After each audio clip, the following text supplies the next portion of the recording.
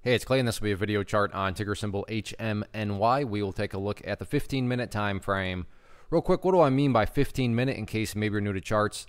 Instead of each one of these candlesticks here representing 1 day's worth of price action, which is what you would normally see, each one represents 15 minutes. So this here may look like a couple weeks worth of time. It's actually just today's price action, really just today's afternoon price action broken down into 15-minute time slices. Because yeah, this one was creeping up slowly, and then all of a sudden the afternoon hit, and the news hit and the volume and such followed. So yeah, definitely a lot of eyeballs on this one now going forward. So let's map out some levels of support and resistance and see if this is the start of something much bigger or not. So let's first start by talking about areas of support.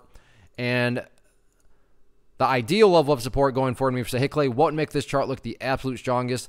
That would be if the price can stay up above 3 cents. Now, don't get me wrong, if the price falls below 3, I am not saying that the entire chart's ruined or anything like that. But yeah, if the price can manage to somehow stay up above 3 cents, that would certainly be a huge sign of power going forward.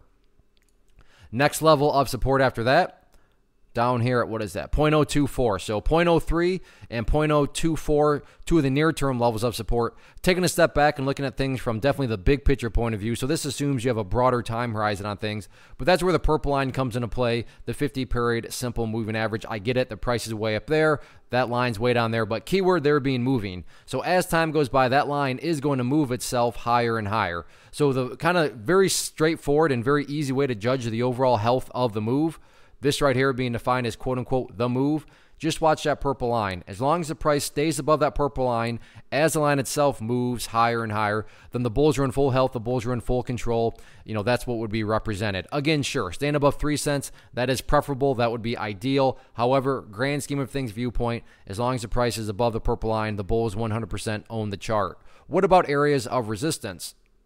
Initial area where the sellers seem to be hanging out at right here at 0.038. And after 0.038, it's kind of like a little miniature blue sky breakout because technically speaking, next level of resistance is not until where the party stopped, and that was up there at about 0.049. I'm not saying that if 0.038 is broken within 2 seconds, it's going to be up to 0.049. But again, just technically speaking, there's just a big space between those areas. So that's why I'd consider 0.038 kind of a little miniature blue sky breakout, if you will. All in all, though, any way you look at it, big volume today, nice price action. So let's sit back and see if the bulls can build upon this momentum or not.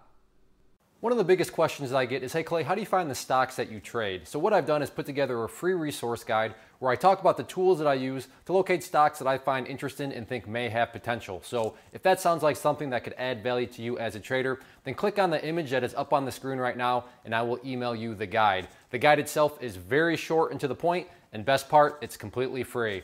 Thanks for watching the video. Let me know if you have any questions.